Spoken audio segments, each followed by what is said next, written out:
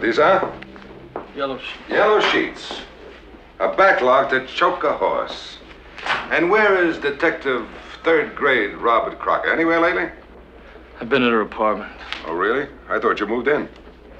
Well, she needs encouragement, Lieutenant. She needs somebody to do more than just dust the furniture and check her pulse. Speaking of dusting the furniture, are you aware she lives in an $800 a month apartment? Oh, where'd she get the bread? She got a John? What's the story? What's he trying to say? Ask him. I don't know what I'm trying to say. And you want to know why? Because there's a hot-shot detective who's failing to function. Hey, Lieutenant,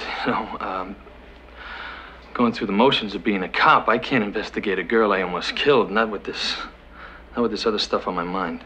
If that other stuff on your mind was some old degenerate wino instead of a beautiful, mysterious chick, you'd know what to do.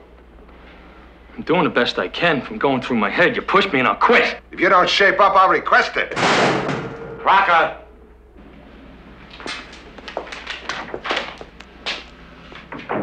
He should have a leave of absence. I need him, Frank. What for? He hasn't been here since he shot that girl. And when he is here, he's not all here. Tell me about it. You know, I met that girl.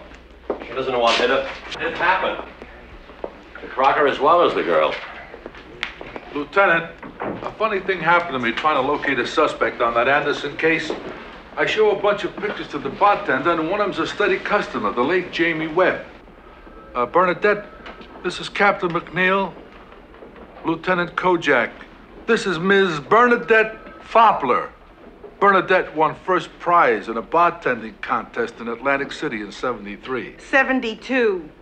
They were suckers for fruit juice that year. I called my drink Indian Summer. This fella gave me the idea. Well, don't you get it?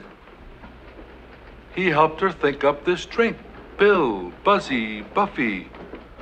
Well, it was a very close friend of the deceased, Jamie Webb. He said he came from Cleveland.